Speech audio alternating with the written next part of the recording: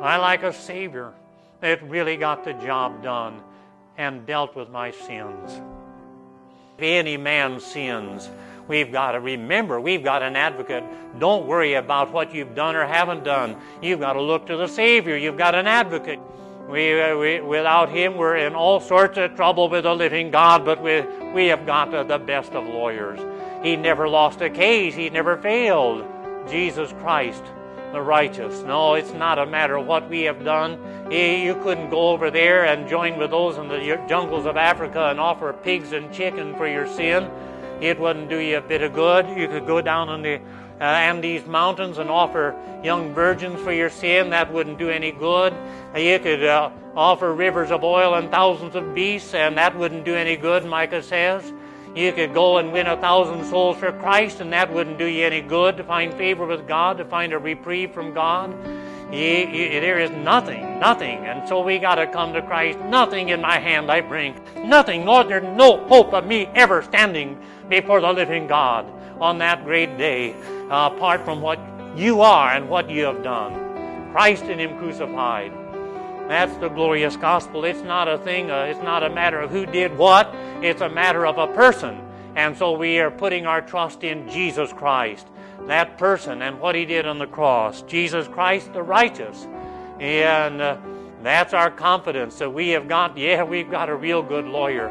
We have Jesus Christ the righteous. He knew no sin, He did no sin, He had no sin. In Him there was no sin. He walked a perfect life. He died a perfect death. He rose again with mighty power. Jesus said, it's finished, and God says it's well done, and He raised Him from the grave. Seated Him at His right hand, and with all authority, and put everything in His hand. He's the man, from Jesus from Nazareth. He's been given authority over all flesh to give eternal life to as many as the Father has given Him. And I'm saying, Lord Jesus, I trust, I believe, I do believe that You died for me. You really did propitiate and remove the wrath of God. And bold shall I stand in that great day because of what Jesus did. Greater love has no man than this, that a man lay down his life for his friend. And so that is the greatest manifestation of the love of God toward you as a believer. Love so amazing, so divine, demands my life, my soul, my all. You know, that Jesus would personally die for me personally. C.T. Studd says, if Christ be God and died for me, there is no sacrifice too great for me to make for Him.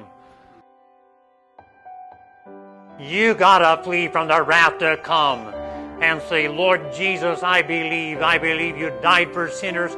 I believe You died for sinners just like me. I'm headed for hell. No reason You should take me to heaven, but I'm trusting that You died and really did pay that sin debt. That's the gospel. The good news is that although I am a sinner deserving of hell, I right now can stand perfect. They have favor in the sight of God. That's the good news because of what Jesus did. Glory to God and glory to the Lamb forever.